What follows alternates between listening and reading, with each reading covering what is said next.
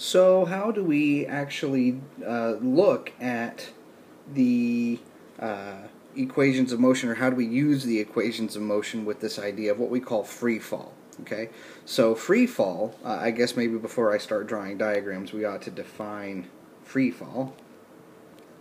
All right, so free fall is the state of motion where the only force acting on the object, or the only thing that's influencing the object, would be gravity. Okay, so things that can be in free fall would be something like a bullet, or a baseball, or a basketball, or a tennis ball. Now, not all of the time are these objects going to be in free fall. Okay, so for instance, if I hit a golf ball really hard, and I'm Tiger Woods, and I can put all sorts of spin on it and different things.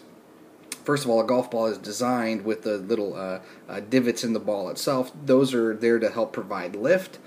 So there's not only gravity working on that, there's some other aerodynamic things going on, but even like a soccer ball or a golf ball or a tennis ball, when you put spin on it and it does funky things in the air, the spin is putting some aerodynamic forces on the ball. But if I were to just drop, say, any of these objects out of a window, okay? So let's say I'm on I don't care how high we are, let's see.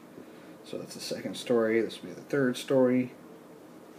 Let's say we're in the top of a fifth story apartment, right? So if I have a balcony out here, and I just drop a baseball, right, and let it drop down, then as long as the only influence on the object, in this case my baseball, is gravity, then we're in what we call free fall.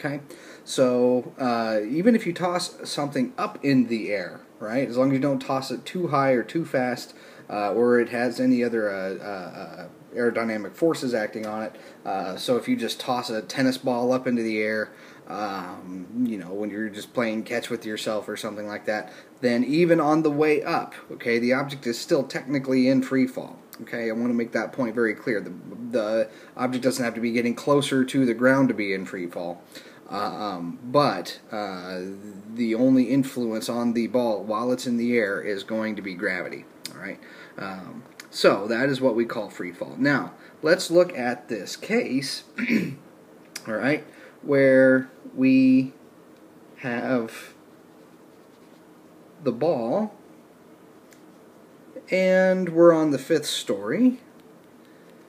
And if we're on the fifth story, then we can approximately say, right, if there's about five, let's say this is a generous apartment complex, and it has fairly high ceilings, or the distances between floors. So let's say the distances between floors are 5 meters each, and we're 5 stories up. So 5 meters per story times 5 stories, and that gives us, we're 25 meters above the ground. Okay, so this distance here for this example is going to be 25 meters above the ground. Right? Now, what I want to do is kind of follow the example that they give in the book in figure 3.7 and talk about what is happening to the ball at successive increments of time. Okay? At successive increments of time. And what we want to do, I'm getting tongue-tied a little bit there, what we want to do is look at how fast the ball is moving at that point, what its acceleration is, and what the distance that it's covered. Okay, so we'll choose half a second. All right, we'll choose half a second, and we'll look at the times every half second we'll calculate its velocities, acceleration, and distance it's fallen. Okay, so let's look at the first half second here. Let me just kind of redraw this just a little bit and clear some things out. So if I have a ball and it's falling this way, and at our initial time, or t initial, sometimes the book uses t0 or a zero subscript for initial values, and I guess we ought to be consistent with the book, right? So at t0, then that is the point at which you drop it, okay? So at t0, our velocity is 0, and it hasn't fallen any distance yet because we've just let it go. So when we're talking about these initial quantities, we're talking right at the very instant you let it go. All right, so it hasn't had any time to fall, so it didn't gain any distance, and it hasn't gotten any velocity yet. Right? But what about and we'll say again that our change in time is going to be at every half second. Okay, so if t0 is where our stopwatch starts, at our first time interval, which equals 0.5 seconds, okay, again, we want to calculate what the velocity is, we want the distance, and we want, and we want the acceleration. Okay, here's a hint. Okay, here's a hint. If you go back to the previous lesson, what did we say the acceleration was? Okay, if you recall, the acceleration was 10 meters per second squared, right? And technically it's approximately that, okay? So in all of these examples that we're about to do, A does not change. Okay? The acceleration due to gravity, specifically Earth's gravity, since that's where we are, is specifically dependent on the characteristics of the Earth, namely its mass and its radius. Okay? But because the Earth is so much more massive than an individual human being, as long as we're very close to the surface, and by very close I mean you have to get above jetliner altitudes before there's a significant change in this number. Okay, so you can even be on the top of a mountain and drop a ball from a meter high and time it with a stopwatch and do that several times, and you still will get a value very close to this 10 meters per second squared. Okay, so as long as we're near sea level, which 25 meters above the ground is very close, and even if you're up here in the Appalachian Mountains, where we're about 400 feet above sea level, and then you're 25 meters above that, you're still not going to be anywhere near a region where this value will change. Okay, so A does not change. So that already tells us something about the motion of this object. Okay, every second that this baseball falls, it will be 10 meters per second faster. So even though we're going to do our calculations every half second, what this acceleration means is that after 1 second of falling, it will be going at 10 meters per second, and then after 2 seconds of falling, it'll be going 20 meters per second, and so on and so forth. Okay, so once again, the acceleration during free fall does not change for our purposes here. Okay, so you have to kind of get into like rocketry and things like that for it to change. But for our purposes, A will always be a constant 9.8, or if you want to round it up to 10 to make calculations easier, that's exactly what we'll do. So we already know that this is going to equal 10 meters per second squared. Okay? Now, if we know that, we can get the velocity. How can we get the velocity? Well, remember that the final velocity is equal to the initial velocity plus acceleration times time. Right? Well, we already know what the initial velocity was. It was 0. Right? So if you drop something from rest, that goes away, and VF simply becomes a t.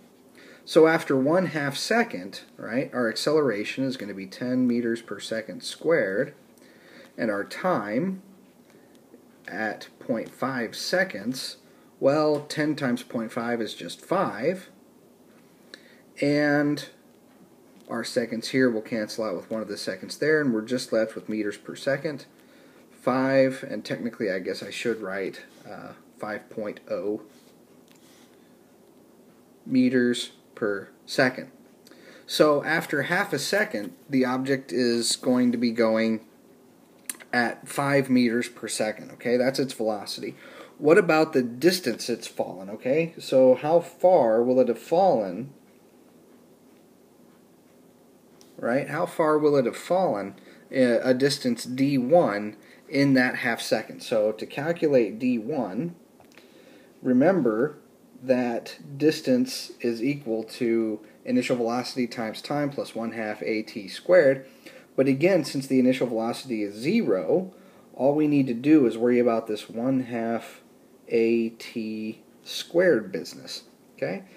So after a 1/2 second, we're going to get 1/2 times 10 meters per second squared.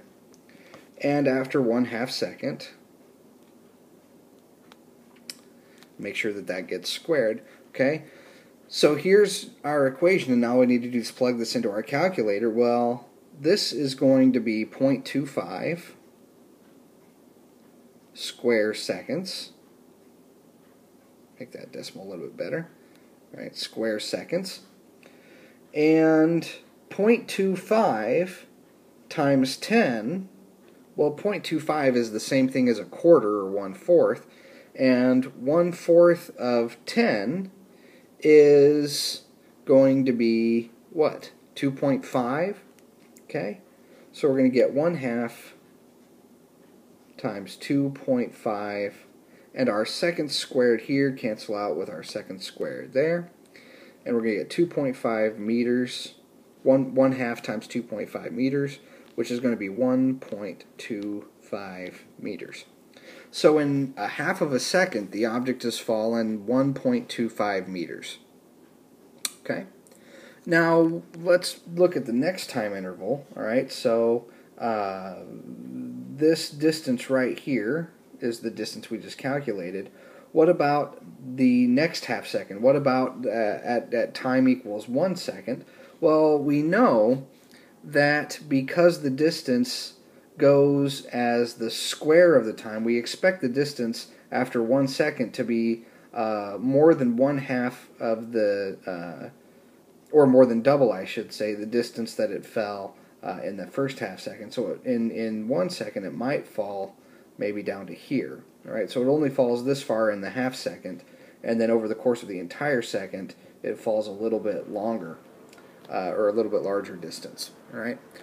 So let's look at the case where t equals 1.0 seconds, and let's calculate the velocity and the distance. And so the velocity, and we can in fact cut this in half, and we'll do the velocity over here, and then we'll do the distance over here. So the velocity, again, the initial velocity goes to 0, so this is going to be at, which is going to be equal to 10 meters per second squared times 1 second, which is 10 meters per second. And again, right, this is basically what we said about the definition of acceleration. If the object is accelerating at 10 meters per second squared, after 1 second, it will be going 10 meters per second.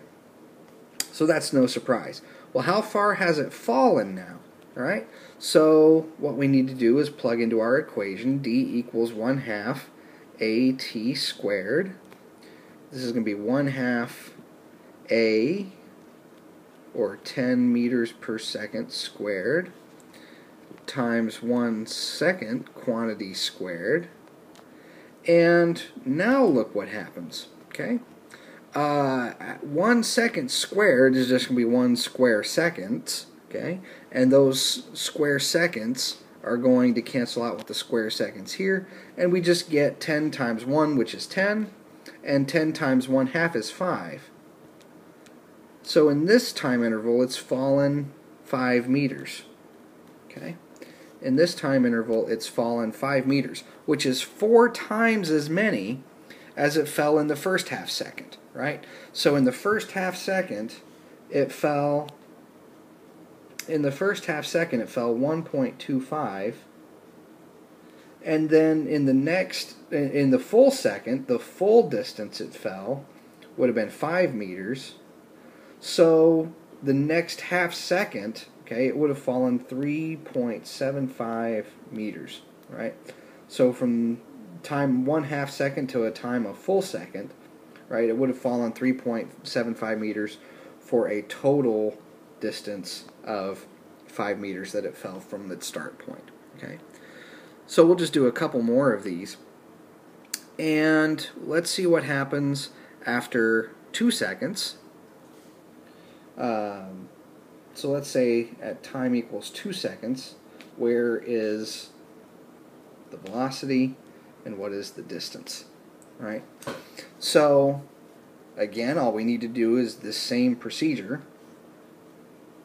So the velocity is going to be equal to AT, which is going to be 10 meters per second squared times 2 seconds, and 10 times 2 is 20 meters per second, and the distance is going to be 1/2 AT squared, which is going to be 1/2 10 meters per second times 2 seconds squared. And now 2 square seconds is going to be 4, well, 2 seconds quantity squared is going to be 4 square seconds. 4 times 10 is 40. 40 cut in half is 20.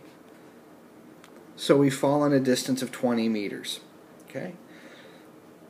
Now, here's one question that I'd like to ask. All right. If the distance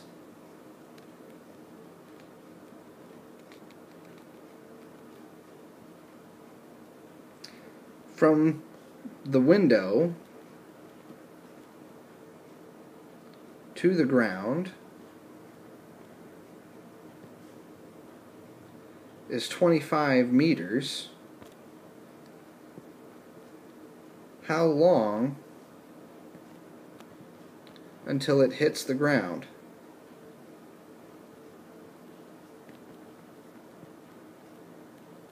Right? If the distance from the window to the ground is 25 meters, how long until the ball hits the ground? Well, the reason I'm asking this is look at this, okay? After 1 second, the ball has fallen 5 meters, but after 2 seconds, the ball has fallen 20 meters. Okay? It only has 5 meters to go. So in the next second, it's going to fall well more than the distance it needs to cover. So it's going to hit the ground before 3 seconds. Right? But we want to know exactly how long it's going to take for it to hit the ground. Okay? So what we can do is, well, we know that the distance is 25 meters, and we know that the acceleration due to gravity is 10 meters per second squared, and we want to know the time. Okay? So what we can do is set up this equation, d equals 1/2 AT squared, and solve for t. So I need to multiply both sides of the equation by 2, and that'll give me AT squared equals 2d. And I've just flipped the sides, which side is which on the equal sign, but that's completely okay to do since they're equal. And then I can divide by a, and I'm going to get t squared is equal to 2d over a. And if I take the square root, I'm going to get t equals the square root of 2d over a. Whoops, not 2d over d, but 2d over a. Right? So if we plug our values in, this is going to be 2 times 25 meters divided by 10 meters per second squared. And 2 times 25 is 50. 50 divided by 10 is 5. So this is the square root of 5 square seconds. And this equals approximately 2.24 seconds. So then one last question I can ask is, how fast is the object going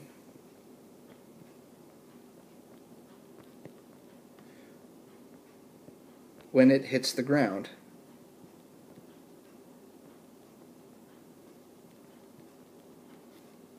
Right?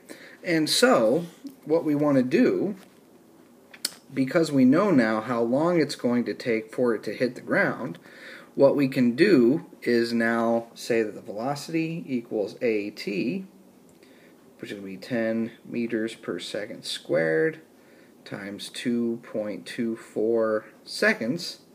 So the object's final velocity is going to be 22.4 seconds, and that's the speed that it will hit the ground with. Okay? So I hope this video kind of gives you a sense of how to do some of the calculations if you're looking at just an object falling without any initial velocity or being thrown up in the air. The next video we will look at throwing an object up into the air. All right? See you next time.